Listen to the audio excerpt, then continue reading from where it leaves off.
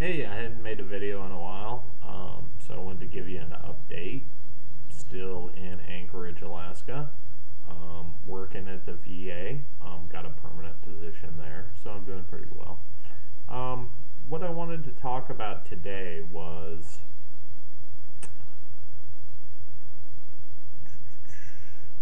the evolution of morality, um, because I think morality does evolve. In fact, I have evidence for that. During the Civil War was fought over slavery, okay? And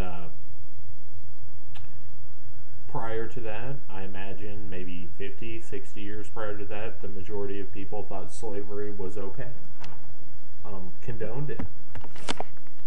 So, over time, individuals who found the practice abhorrent spread their beliefs, and the Civil War was waged, basically. I mean, you can argue it was more about states' rights, but,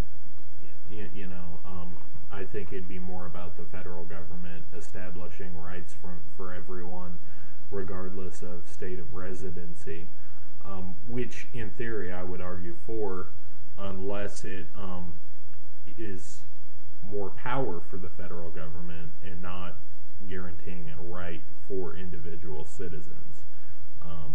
While I think the federal government had the right to free the slaves and make everyone, give everyone voting privileges like women and minorities, and I think that's a good thing. I think the federal government should not be able to prohibit what they consider illicit substances without a constitutional amendment. If you will remember, that's originally the reason for alcohol prohibition was only because there was a constitutional amendment. Outlawing marijuana and other substances, there were never constitutional amendments. I would argue that those are, in fact, illegal prohibitions brought about by the government illegally that should be overturned in a court of law. However, you'll rarely see a judge agree with me on that, obviously. But, if it had to be done for alcohol prohibition, a constitutional amendment, why not drug prohibition, other drugs, because alcohol is a drug. In fact, it's the most commonly used one and has been for quite some time, regardless of prohibition of it being illegal or legal.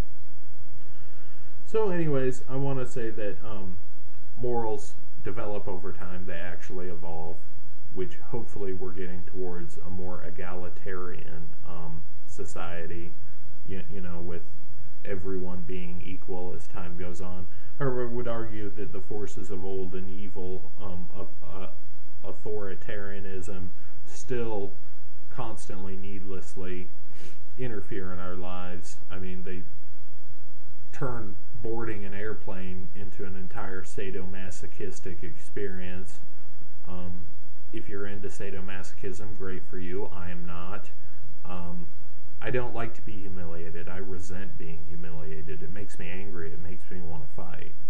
And that's what I find TSA. I find it just needless humiliation of children and the elderly a lot of times.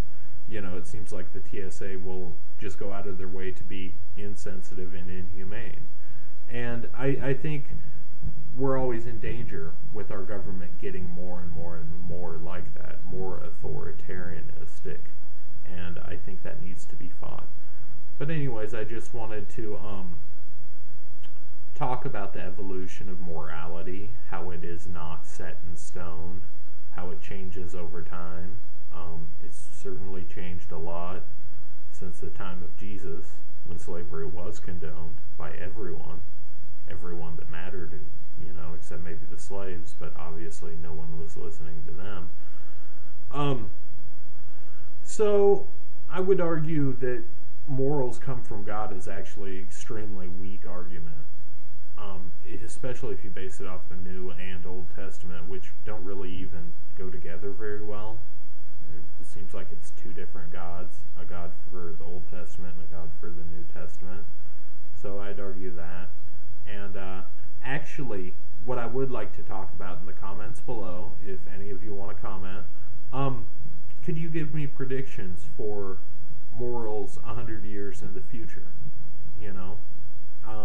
Or say 200 years if you feel comfortable getting a little wilder in what might be condoned and socially acceptable at that time, or what might be verboten, what might be forbidden in another 100 years, 200 years.